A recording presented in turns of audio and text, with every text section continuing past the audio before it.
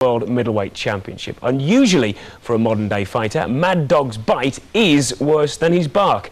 But as you'll see, he still refuses to growl. 12 rounds of action, we have a unanimous decision. The winner and new champion, Wayne Mad Dog Elcock. For the first time in almost a century, a world boxing belt resides in Birmingham.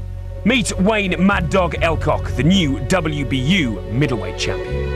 On one hand and daughter Chelsea in the other, Elcock received his homecoming at Birmingham City on Monday. Triumph, but not without tragedy. Obviously, certain things along the way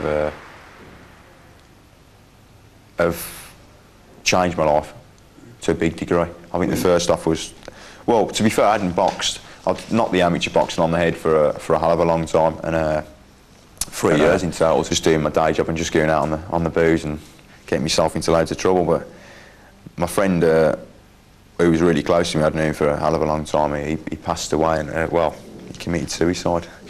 At the time, we were saying that we were gonna get back down the gym, because he was one of those that was saying, Wayne, you know, you got loads of talent.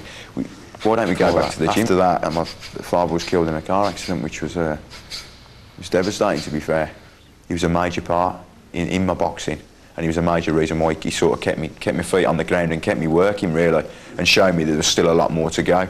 It's gutting, really, that he's not here today to sort of see what's coming in the end. Mad Dog.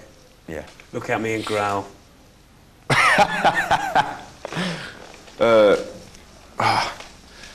can't do that, mate.